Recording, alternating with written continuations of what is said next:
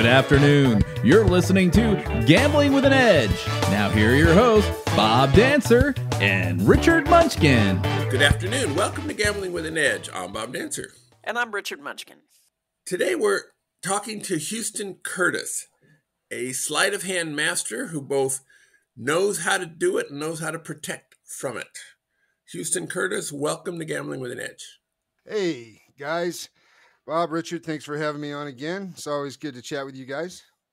I expect this to be fun. So before we start with Houston, Richard had something he wanted to talk to our audience about. Yeah, I just want our listeners to know that we are in the process of changing platforms, and whenever that happens, sometimes there are some bumps in the road. So hopefully you will continue to get the podcast in your app. If you're using an app like iTunes or Stitcher or any of those, hopefully it'll be seamless, but sometimes it's not. So you can always get the show at gamblingwithanedge.com or on YouTube. The other thing is, in migrating over to this new platform, they could not bring over all of the episodes. So if you're looking for older episodes, you can still find those at gamblingwithanedge.com or YouTube. But they suggested that I upload the older episodes over time.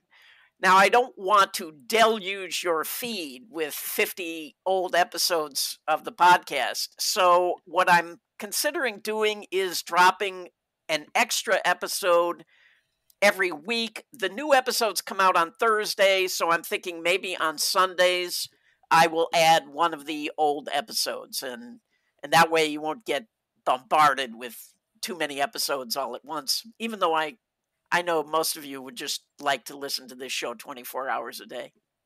Yeah, I'm sure that's true. All right, Houston, Live at the Bike is a legendary name. So how are you associated with it, and how is it different than it was before? Well, Live at the Bike, just so everyone knows, it's the longest running live stream high stakes cash game on the planet. And I would say about a year ago, I had identified this, it was during COVID, as one of the more undervalued poker properties out there. And around that same time, I was fortunate enough to have a meeting set up with Soo Kim. Soo Kim is the gentleman who is the chairman of Bally's now. And during COVID, he went out and bought up about 15 brick and mortar casinos. And he bought the name Bally's. He attached that to all of the regional Fox Sports networks, which were kind of broken up, I believe, over some kind of monopoly. So they all became Bally Sports Network. And then he went on to make other unique acquisitions, including GameSys out of Europe, which is like the largest sports betting, tech company from Europe. And you guys may know he just won the bid to build the first ever casino right in smack dab in the city of Chicago, $2 billion casino that's going to be going up in Chicago, and he bought the Tropicana and for $300 million. And I find myself sitting with him talking about television, because he's taking a multimedia approach to what's happening in gaming. And as we were talking, I'd mentioned that I'd been looking at Live at the Bike, and he said, well, Houston, how about I buy it for you and you run it, and that'll be the first way we get in business together. Happy birthday. It sounds like a good friend to have. Where is Live at the Bike on Twitch, or does it stream on YouTube, or where does it stream? Yeah, it streams both on Twitch and YouTube. And you can also go to liveatthebike.com to see it. And typically we run games Wednesdays, Thursdays, and Fridays. And eventually we'll be adding them back to, 5 days a week. But some incredible action. uh, everything from we'll play games as low, which is still high stakes, as low as 25, 50 blinds, and as high as nosebleed, stakes will go. We've got some games coming down the pike where we'll be having 1,000, 2,000 blinds, and ridiculously high no limit stakes. Is it all no limit hold'em, or are there other games some nights? Right now we're doing all no limit hold'em because that's what the fans want to see. A lot of players, would love to do Omaha, and we're set up to do it with our, we have these streams use a special RFID table that eliminates the whole card cameras. So you have RFID chips in the cards that are placed in front of the players, and that allows our graphics software to put the graphics on the screen, so we can see that happening in real time. And then we will do a delay. Right now we're doing a delay, so for protection purposes. So the show is broadcast, and for two reasons too. Also, the delay, the commentary comes in live. The commentator will be commentating live to speak live with the chat room. But usually the game would have started like an hour previous. But it's all same day, live cash game, high stakes cash games. Are you the commentator? Are you at I'm there, the or are you the overall producer? Yeah, I've commentated a couple of times, but no, I'm the executive producer myself, and a gentleman, Rick Marr, longtime partner of mine, are executive producing the show exclusively for Bally's under our shingle, which is a company called Outlaw Media Group, and so we are the production company assigned to the show, and we got a small but mighty little team that are very, talented guys who are steeped in poker. They live poker, and it's a small team, but we get it done. It's a lot of programming going on per year. We're talking about 1,000 hours of programming a year on more of like a micro budget in terms of television budgets that I'm used to. Now, in a previous podcast, one of our most colorful guests of all time was a man named Limon, who used to be, I think, involved with Live at the Bike. Is he now, or will he be in the future, or do you know? Well, first of all, let me say that I'm a fan. So, Limon, if you're out there listening, this is coming from the executive producer at Live at the Bike. We would love to have you back anytime, and love to have you be a part of the show.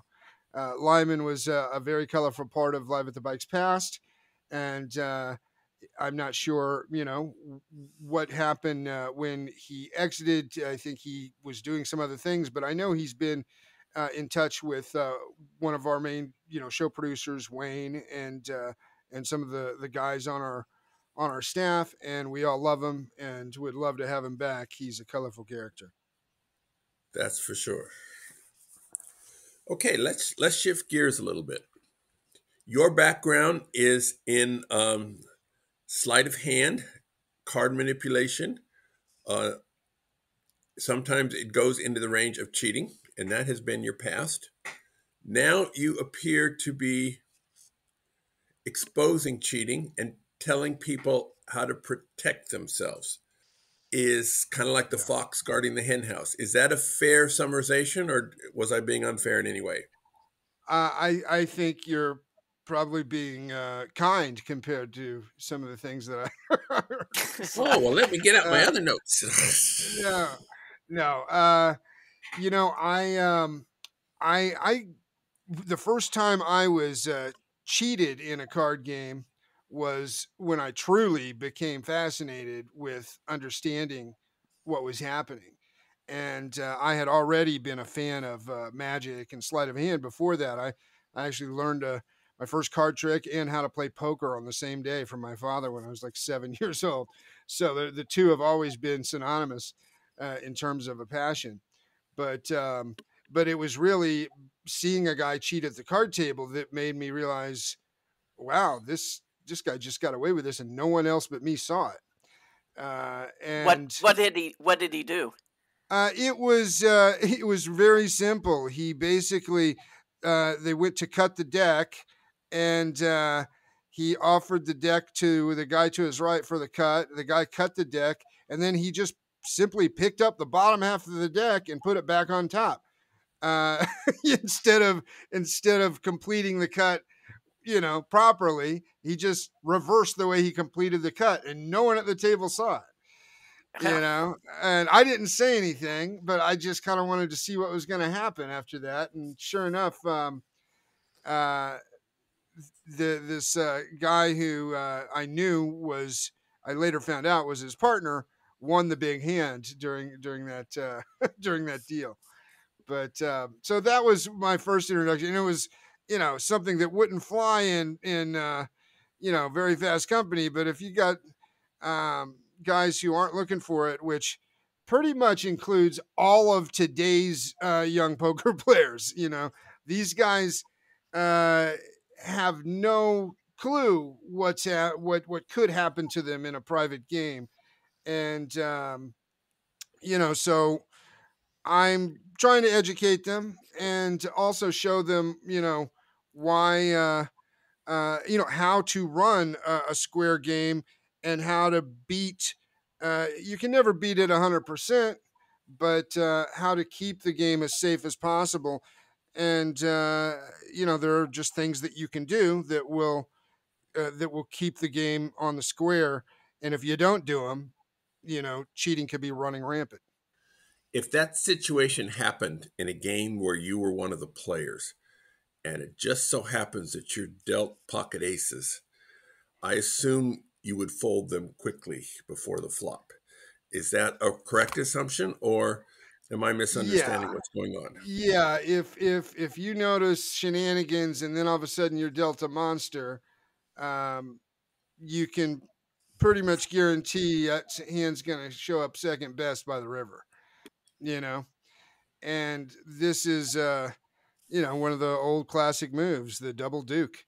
There's a million ways to get to it. And what's interesting, guys, is these young guys, they play literally thousands of hours online, and they've seen every type of bad beat that you can imagine because of the amount of hands they've played. So when they get a one-outer spiked on them over at Jeremy's home game that somebody told them, was going to be an easy clean and they should bring extra cash, they're not shocked, because they've seen these one-outers dozens of times playing online, so they're not looking for, the cheat. They're not looking for how something might be manipulated in a private game. And they should. So you're running this game where the table has RFID chips in it so that you can display the cards without using a whole card camera. And now this is there was a big scandal in a card room in Northern California with a guy named Mike Postel, where was this the same technology that they were using, and what happened there that he was able to get away with this? Yeah, so the Mike Postel situation was very frustrating for the online poker streaming community, because basically someone from the control room was feeding Postel the whole cards, which is tears down all the integrity of what you're trying to do, right? I mean, you can put as many safeguards in place as possible, but if you can't trust the people that you are working with,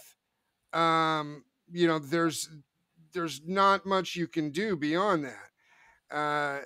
Someone who it never came out who was feeding him whole card information, and he was like, they were about to write a book on the guy. They were calling him a legend. He was making reads and calls that were just, not even humanly possible. And it didn't take long to where someone started scratching their head and saying, "Wait a minute, this doesn't seem right." And then it got exposed. Yeah, it just seems like so many times, uh, these guys who cheat, not only did they not want to have a losing session, they don't want to lose a hand. And it just seemed like, he could have won millions and millions of dollars if he just played it not like it. It's like when you're playing blackjack and you're getting the whole card and you start doing things like hitting hard 19 against a known 20. It's just so stupid that they do those things. That's why everyone in the know, like you guys and the Steve 40s of the world, everyone could take one look at this and know it was amateur hour, right?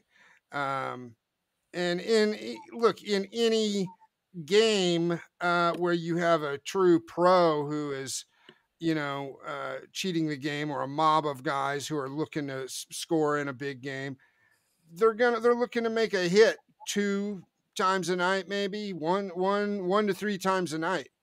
They're not looking to manipulate every hand.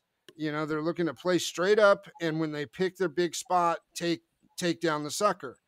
And which makes it even harder to spot. But I tell these guys, if you always do a certain deck procedure when you're shuffling, and you demand that procedure be in place, and the players that you're playing with, one of the biggest problems guys have is they walk into these games, they don't know a soul there. And I know guys in LA, they used to run a game where they would pay guys to come in. I got paid $3,000 one night just to come and play, win or lose, and I won 30 grand that night. I, get $3,000 when I'm walking out the door. And I knew that like there were 4 other guys there that had the same deal. There was basically 2 marks at the table, and everyone was playing to get their money. And that's why these home games are so dangerous. Yeah, I got invited to a home game in LA, and actually 2. One of them was at the Friars Club, and the other one was at a guy's apartment. And again, I mean, I played about 30 minutes before it started to stink to high heaven to me, and told them I had stomach problems and that I was leaving. And but the one at the in both of these cases, not only did I think that someone was cheating, they had this exorbitant rake. So, which almost stopped me from going in the first place, but they kept telling me how soft the games were, and, it wouldn't matter because you're going to win so much. Oh, yeah. And I just thought, again, like idiots, I have so many great stories about rake, but one of the funniest was, let's put it this way. If you're sitting at the table and you look around and you realize that nobody is winning, that might be a sign they're hitting the rake just a little too hard. But I was in a game where that happened. I looked around and I was like, holy shit, everybody is stuck. There's not one winner at the table, and I was a partner in this game. And I said to the other guy who was, telling the dealer to hit it hard, I was like, dude, you need to slow down on the rake. Everyone is stuck. If somebody notices, it's going to look bad, and that's how these home games are. First of all, it should be pointed out that it's illegal to rake these games, right? That's why when I played in the big game that I had for years with Toby, it was never raked. It was all, on the up and up. And there are games running all over LA and New York and, every major city in the country where they're raking these pots in high stakes cash games. And it's, it's not really, it's not something the police are out there like looking for, but now you take a heavy-handed rake and you add a couple of cold decks, and a few a few short shuffles and second deals, and next thing you know, you've got a nice little crime enterprise going on. In Houston, Texas, as opposed to Houston Curtis, there was a Shufflemaster scandal of some sort. Do you know anything about that? Well, I had been, I'd gotten some calls early on when the Texas card rooms took off, and I knew it was the Wild West down there. One insider, whose name I won't reveal, told me that guys were showing up with their own decks of cards, dealers showing up to these places with their own decks of cards, if you can imagine that. That might be a sign. Yeah, it might be a sign, shenanigans. Yeah, I keep my deck in a shoulder holster. Right? Just right? I mean, it's definitely not good when the dealers are bringing their own decks, and that's why people were trying to get me down there. Like, you got to come down here, and I'm like, no, that's part of my past, not my future.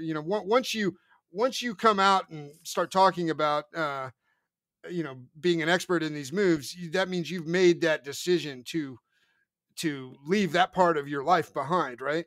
And the thing that happened recently with the Shufflemaster is, I got some inside info on that. I knew how the Shufflemaster scam was going to work a year or so ago because I was told by, some guys who knew about a mob that was trying to put it together, 3-4 guys.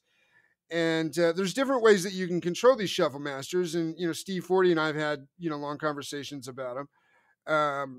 Some of the stuff he could tell you just, make the hair on the back of your neck stand up.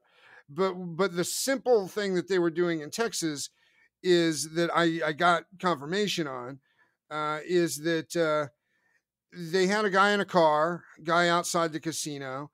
They've rigged the machine where there's a wire signal sent out from the machine to the guy in the car.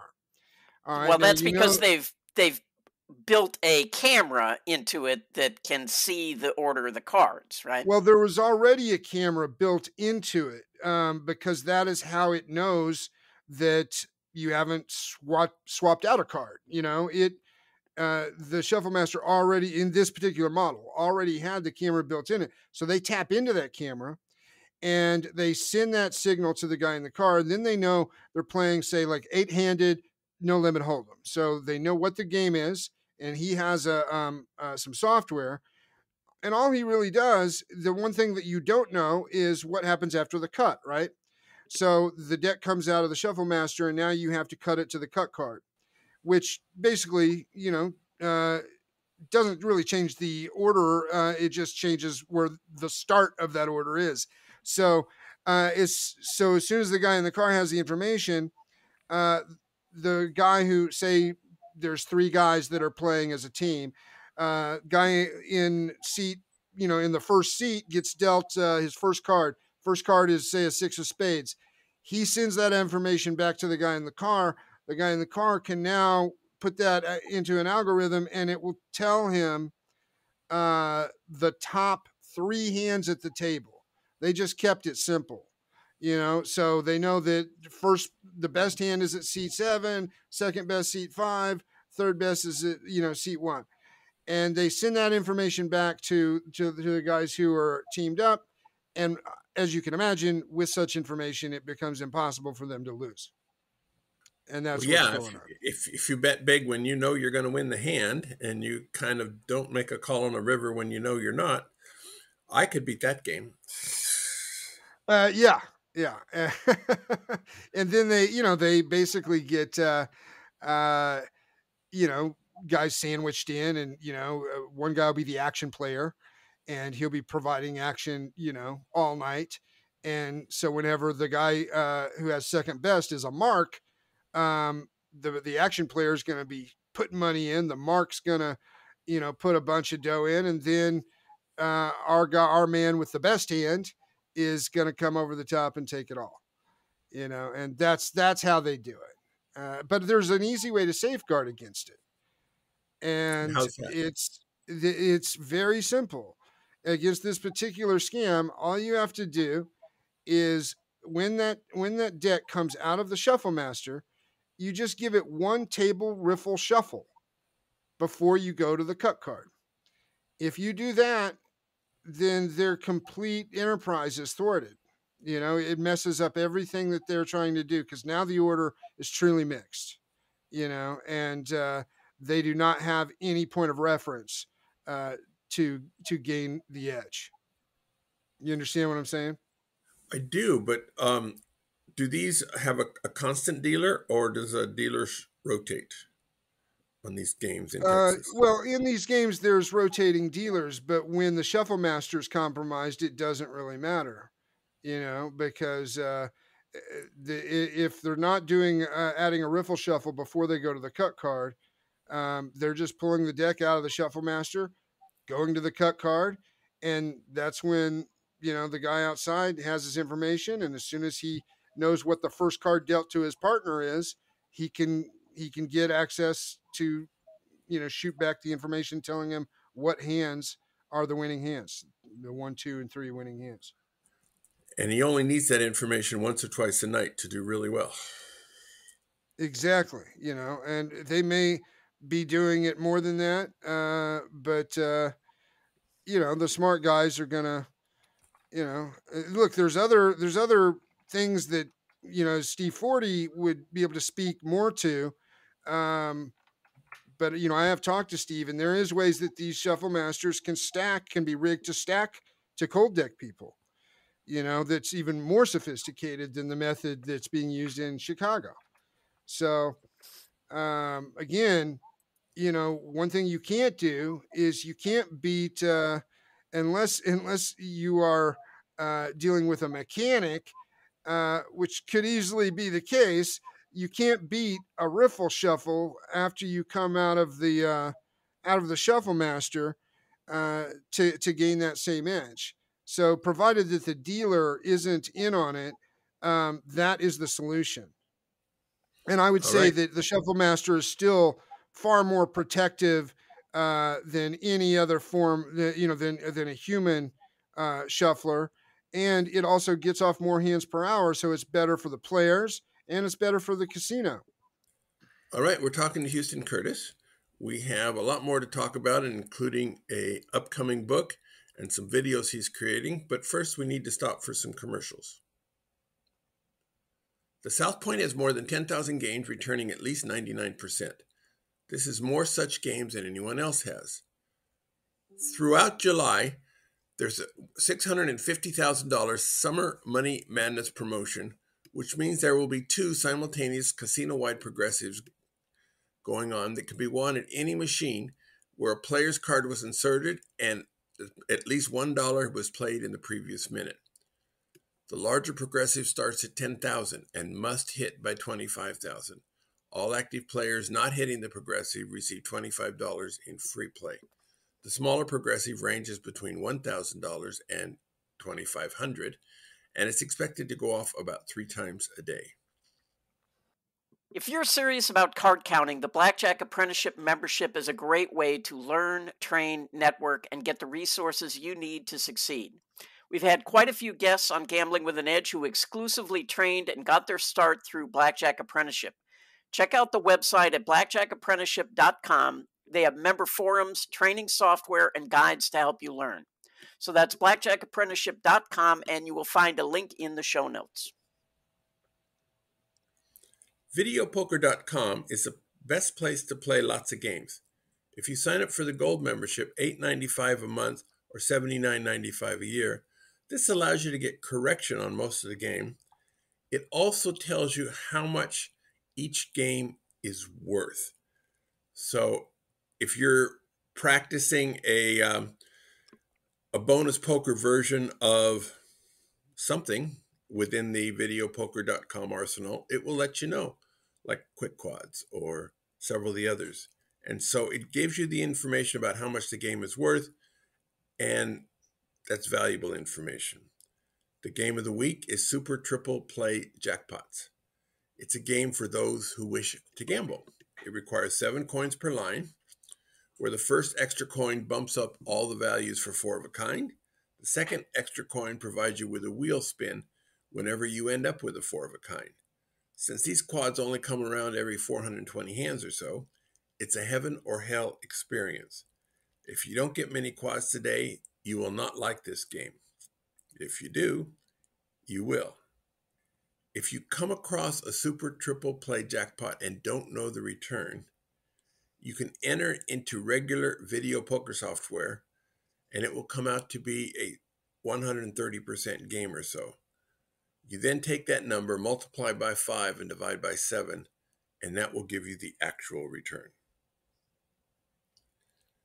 All right, we're talking to Houston Curtis. You create videos, Houston. What type of information can people get on these videos, and where can they find them? Thank you. Well, in addition to being executive producer of Live at the Bike, I have a little site called cardsharp.com, cardsharp with a K, or you could just go to the Cardsharp YouTube channel, where I teach poker protection methods for players who are interested in protecting themselves or gaining knowledge about how they would get cheated in a card game. And it's also kind of a fan favorite site for the insider magician who's looking to get sharper on their gambling moves. And I haven't posted a lot of videos in a while, as Richard would attest to when he saw me on Joe Ingram the other day. My hands were pretty cold. But with about a week's worth of practice, Richard, I would have been blinding, I promise you. It just occurred to me, there was a site called cardsharp.com with a K like 20, 25 years ago. Wow. Okay, so that wasn't you. You haven't had it that long. Okay, because it was actually a members only site. You had to register and get a password, and it was for basically gambling sleight of hand stuff. Right. So that there is another forum like that that's hard to get into. Can't think of the name of it right now, but it's basically a bunch of magicians, but there's a whole section of it that is dedicated to sharps. Is it the Magic Cafe? Yes, that's it. Yeah. I'm a member of that, and there's some guys who've got a hold of me through there, like the guy Doc out of New York, who does all of the. He's a great deck switcher, Steve Forty used to joke. He said, "Well, I'm not going to repeat. I'll repeat it off air." But it was complimentary. What's that? I've never heard of this particular Doc, but I do know that I'm not supposed to play poker with him. Yeah. Well, he plays more street games. He's a African American guy from. He comes straight out. He's like, I'm a criminal. But he started getting a hold of me. I get a random phone call from him one night, and he's like, "You're the real deal. I just want to talk." We ended up talking about, cold decking for like an hour. It was pretty fun. But so my site teaches, strategies on poker protection and sleight of hand, and eventually there'll probably be there might be like a pay area, where I do more demonstrations on how to protect your game. And then if you want to learn things beyond that, which is knowledge that, takes many, many thousands of hours of practice to get right. So just giving it away on YouTube seems kind of weird, but those who were really have an aspiration to learn more about this would be able to, maybe sign up or get some pay videos as well.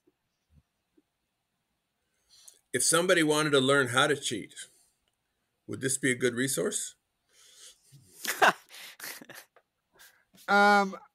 First of all, I strongly, I'm adamantly and strongly against cheating. I would say that any resource that is going to be the best resource in teaching you how to spot a cheat would unfortunately also be a great resource to learn how to be a cheat.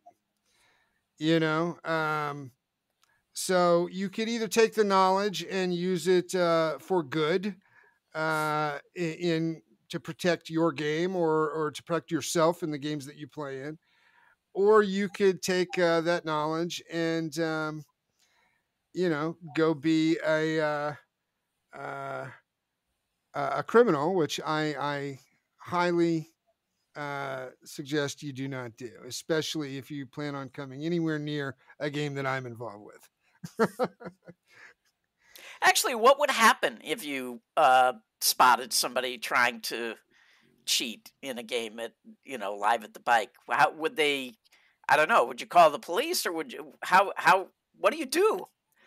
Well, as you guys know, anytime cheating, even at the highest levels, is spotted in these situations, there's very little that has ever been done. I'm not saying that can't be done, but there's very little that tends to get done from a legal standpoint. That's not always the case. We know what happened with Phil Ivey, but with Phil, he had a great argument that he was, it was an advantage play when he was playing the turn. Yeah, that Know, wasn't cheating. I mean, but uh, we know what happened with Archie Karras, right? right. I But, mean, but, but the casino said it was cheating, right? And they didn't pay him. So that was one scenario where, you ask, what would you do? The main thing that I do is I try and make sure that I try and safeguard the game from the outset by knowing that all the money, first of all, is clean money. There are a lot of games where guys come in, you don't know where their money's coming from. And these casinos, they don't want that, especially these California card rooms. They've had situations in the past where, turns out they had some high roller come in and he was trying to launder dirty money. And poker and gambling is an easy way to do that, always has been. So we demand that we know where the money's coming from. Often we have these guys wire money to the cage, and I know that at least at the bicycle casino where Live at the Bike is shot, they have limits on how much someone can cash in with cash. So that it limits the amount of dirty cash that could flow into the casino. So when you eliminate dirty money, you also eliminate a big portion of the guys who are going to try and take some type of a shot at cheating in the game. And then the things that we have to look out for, we have a security guard standing outside of our door at the control room. We run the game on a delay. All of the telephones are collected from all of the players before the game starts and put into a lockbox. And all of the telephones are collected in the control room from anyone who's in the control room and put into a lockbox. And all social media is shut down and turned off in the control room. And we also have 2 cameras from the eye in the sky from the casino shooting into our control room. So we take many, many measures, including having the decks of cards, the RFID decks, stored not with the production, but only with the casino. The casino has to bring them out for us. The casino takes them back. So any game that is, I've heard of these games where the producer running the game is taking the cards home with them. That will never happen in our game. That's well, but I've also heard of games where the card room manager, has maybe whacked up some cards. Of course, there's always going to be that risk. So, beyond. How do you choose who the players are going to be? I mean, what if a guy contacts you and says, "Hey, I want to play in the game. I want to be on TV." How do you decide who gets to play? We're looking for guys who are going to just in terms of gameplay. We don't go into this. I put all these cheating safeguards in place so we don't have to think about that as our first. As the first thing you think about when you meet a new player. I give everyone the benefit of the doubt, right? and then put methods in place that will help me figure out if I'm making a mistake with a player, or if a player's trying to cheat. But giving them the benefit of the doubt, how we look at players is we want people who are willing to play high stakes, who have clean money to play, and they would, in the most cases, be have a high. You're familiar with the term VPIP? It's a term being used now in live stream poker, and it basically means voluntarily put in pot. So it's a nice way of saying we're looking for guys who are going to play a lot of action. A guy who's going to have above a 50% VPIP. So it means he's playing over 50% of the hands. And when No you have nits. that versus, right. Yeah, when you have that versus a guy who is playing 10% of the hands, guess who's going to get the invite back? It's the guy who's involved, whether he's winning or losing. We want action players, and it also takes I think some of the better players who play a high amount of hands, those and win. Those are the really talented poker players that I enjoy watching, and I think some of these young guys out there watching, they aspire to play like those guys, to be able to be involved in a lot of pots and still know how to win. Yeah, well, if you're shooting live, you don't have the luxury of Poker After Dark or those where they get to edit out the boring hands, right? True. So you want I'm sure you want players who are entertaining. Hence, you inviting Limon back. I'm Absolutely. sure he's fun to watch. Yeah, all the guys that are fun to watch are guys who are they're involved. They're involved in the conversation. They're involved in the game. They're splashing a lot, and if they're great, that's fine. The other thing is, you don't want a guy who's going to smash all of the, the quote unquote recreational players. Yeah. But sometimes you make exceptions. Like we had this guy who came on the show. His name is Limitless.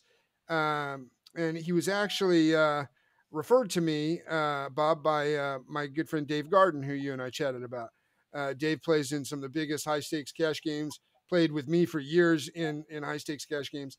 And I was wanting Dave to come on and play, and he said he will eventually. He's very private, but he said, but in the meantime, while I'm thinking about it, you should bring this guy Limitless on.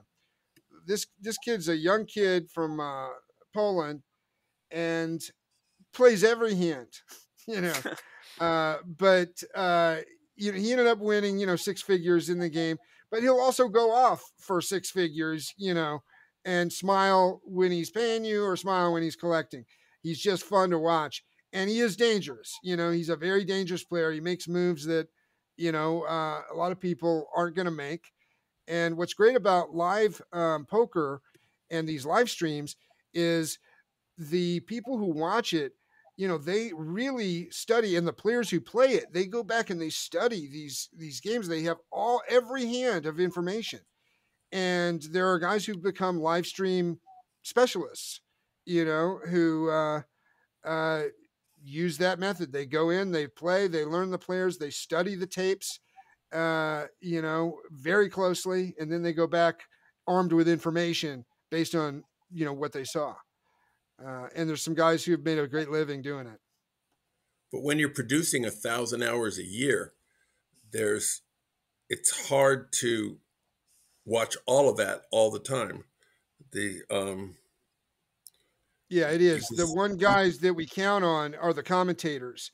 I will watch as much as I can, and but say you're doing a 4 or 5 hour live stream, the commentators are hand stamping all of the big moments as they commentate and call out the action. So we have track of the big hands, and then we'll do releases of special videos of our hot hands of the night and big bluffs and bad beats. And so we're able to take the 4 hours, 5 hours of live content and then cut it down to little nuggets that we release that do very well in terms of being individual videos. All right. Anthony Curtis was our guest not long ago, and he mentioned your name as writing a book that's going to come out in Huntington Press. Have you heard of this? Yes, I have, and I love Anthony. Anthony Curtis, no relation, even though I would call him a brother. But we've been talking about this book for some time now, and it's finally, we're getting into the real release date world. So we should have a release date coming out, soon. But the book is called $1 Million Mechanics, and it's kind of a treatise of poker protection and cheating methods that I know throughout my career. And it specifically will relate to poker primarily, as opposed to, sleight of hand that may be used in other games like blackjack or baccarat or something like that. And it should be, I think this will be a very good guide for the modern poker player to learn about modern poker protection. What to look out for in today's poker world. And it'll also have a full chapter on live stream poker and those protection methods, as well as all the traditional stuff. How a bottom deal gets used in a game, and false shuffling, false cutting, nullifying the cut. All of these things will all be in this book, in hopefully a very fun and exciting, read, because I'll share some of my stories that throughout my life that I've gone through along the way, as I explain some of these moves that get used. Now, Steve Forty, a few years before you, did similar things to what you were doing. Do you have any relationship with Steve? I do, and Steve and I are good friends. He is, in my opinion, the best there is alive, and just an amazing person. His knowledge base is so deep. It just blows me away, the things that this man knows about not just poker or blackjack, but just gambling in general. And I admire him very much, and I think I think Steve is also a fan of mine, and I predict that he'll have some nice things to say about my book when it comes out. We've spent many hours sitting with each other, showing each other moves, and just chewing the fat in terms of Gambling Sleight of Hand. And his latest books, Gambling Sleight of Hand, that are written more for the magician, are just incredible. Just he sent me He sent me a copy of both books, with wonderful signature. And then I had showed him I'd been marking up one of the books with a highlighter, and he's like, a lot of guys would say that's sacrilege. So he sent me 2 more. He said, don't mark in these, just keep those on the shelf. I thought that was very cool. He has a new book coming out soon on gambling collectibles. So, yeah. He had an enormous collection of gambling stuff that he photographed all of it before getting rid of it. So I'll tell you an amazing quick story that happened recently with Steve, because, he claims, he's getting older, his eyesight isn't what it used to be, and so on and so forth, which, I'm sure, is the case. I can't imagine him when he was like at his 100% sharpest level. But we were talking about the Phil Ivey thing, and I know that he consulted with Phil during that time in terms of the edge sorting, and he was talking to me about deck inconsistencies, and I always have decks of cards on me. And he's like, do you have a deck on you? And I just happen to have a brand new deck of B playing cards that were wrapped, in the box. And he's like, okay, unwrap them. So I take out this brand new deck of cards and I give him a shuffle. Told me to shuffle them up, and I shuffle them up. And then he starts going through the cards, just looking at the backs of the cards, and he's separating them into two piles. And he's just looking at the backs of the cards on a brand new deck that I had just opened and shuffled. And by the time he was done, he had all the high value cards on the right side and all the other cards on the left side. It was unbelievable. That he was able to do that off a brand new deck that I just pulled, just opened. But proof that these inconsistencies in the cards are real. And he was like, I would say 98% accurate. There might have been a couple that were off, but pretty impressive. Pretty impressive. And that was, the B decks were cut clearly. This was edge sorting. Is that what this was? Yeah, it was an edge sorting. He was showing me how edge sorting can help in terms of finding high value cards. And he showed me a real world application right in front of my eyes with a deck that I owned, and this is obviously it's a borderless deck, and they look for the edges on the borders and how they're cut. And when they're cut in the sheet, because of the way the cards fall, he's able to somehow find, and I didn't get into learning it, but he's been able to find where the inconsistency starts and make his decisions based on that. It's pretty. I think that's how he's doing it. It's pretty incredible though. But this is also a guy who can dice slide, and he can do a bunch of incredible things. All right, we enjoyed talking to Houston Curtis. Hope to have him back when his book comes out, maybe before. Be happy to come back.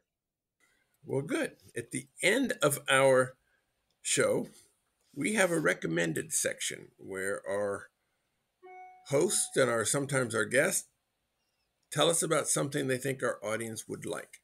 Richard, do you have a recommended for us today?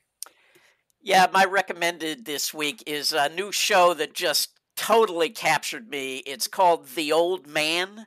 It is on FX, and I believe it's also on Hulu. And it stars Jeff Bridges and John Lithgow. And admittedly, this is exactly my kind of show.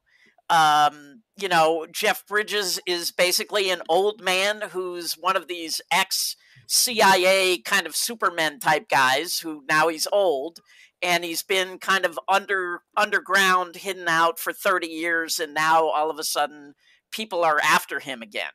And so, it's an action suspense show. It's just so well written. And the fight scenes are incredible.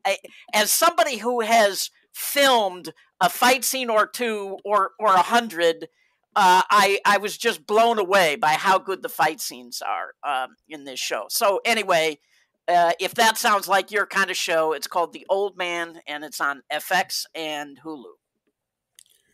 I was actually talking about that with some people, actually, Richard knows, and they said that while Jeff is in his early 70s now, he did some of his own stunt work on the fight scenes, which was, it's amazing that a 73-year-old man would grapple on camera rather than have a stunt double do it. I'm in that age and I wouldn't, but then I've never been asked to. My recommended is How to Tell a Story by The Moth. The Moth is an organization that holds storytelling competitions and also holds seminars teaching people how to tell true narrative stories. Not only competitive stories, but things such as eulogies, toasts, adding stories to things such as job interview, dates, and other social events. Simply put, being able to tell a story well is a useful tool to have in your quiver. And it's a whole lot more than this happened, and then this happened, and then this happened. It is a how-to book, told by people whose job it is to help storytellers prepare a story. It goes over what works and what doesn't work. Now, I'm an experienced storyteller, and Richard is even more so. But I picked up several things from the book, and I'm sure people without such a background will pick up more. I especially recommend the audiobook version of the book. Here you hear hundreds of excerpts from moth stories on stage, told to illustrate various points. Now, more than half are American or Canadian accent with various regional differences, but there's a lot of storytellers from Africa and Asia and South America and various other places. Don't think there are any from Antarctica, I'm not sure. And they tell their stories. Some have significant handicaps, and they tell their true stories. And it's very powerful, and you hear these on the audiobook. Plus, there's about 15 different hosts who read various parts of the book, and you miss the differences in the host voices when you just read the book. Houston Curtis, do you have both a of those? recommended? I do. First of all, both of those are great suggestions. I'm definitely watching that show and definitely checking out this audiobook. I'll be a little self-serving and say I think this is the right audience. I would highly recommend anyone who has even the smallest interest in cash game poker. If you have not watched Live at the Bike, go to liveatthebike.com. And what's great about the show is you really get to be a fly on the wall in a real high stakes poker game. This isn't, like watching a final table where, all of the big hands have been cut together. There are these moments, these, nuanced moments that, they might be folding, but these players they play heavy action. And a lot of people have learned and become a much better poker player after watching Live at the Bike. And you will have people, big time players who, if you ask them, they'll tell you they religiously watch it and how much it has helped their game. So watch it to be entertained by huge pots. Everyone loves to see great big pots and huge action, but also watch it to improve your own cash game. And who knows, maybe one day you will be playing for with $1 million on the table at Live at the Bike. And that is my recommendation. And thank you guys for having me today. Well, I do hope it's true that I'm not at that table. Those players would send a private airplane to come get me, I'm sure. Thank you, Houston Curtis. Thank you, Richard. Go out and hit lots of royal flushes, everybody. Good day.